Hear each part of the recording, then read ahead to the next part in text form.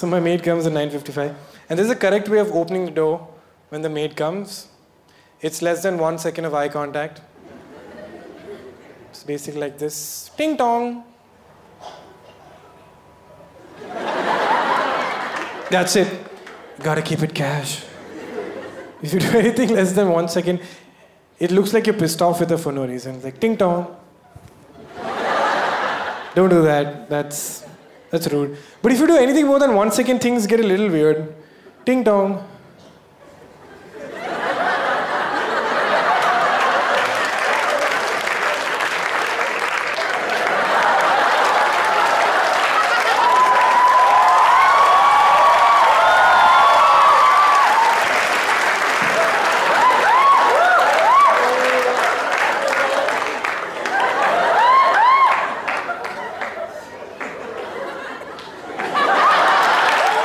Don't do that.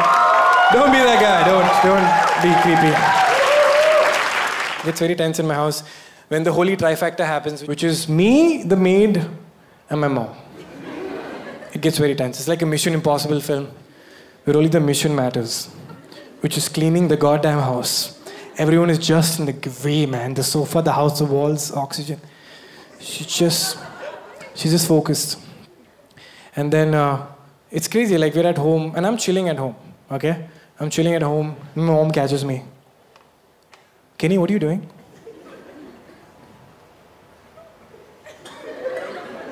Mom, I live here. What are you doing in this room? Existing? Don't act smart with me, Kenny. Where's the maid? She's on the top floor. So why are you not with her?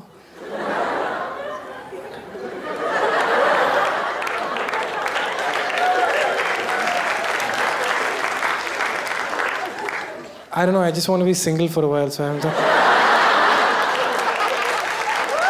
why not with her in the room? Why would I be with her in the room? What if she steals the TV?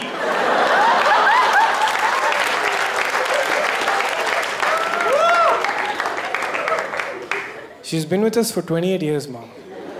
Why would she steal the TV? I've heard stories now. Go watch it clean. Now I have to do this weird thing where I enter the room to evaluate my maid's work. I have no purpose of being there. So I just walk in like that. My maid's like cleaning.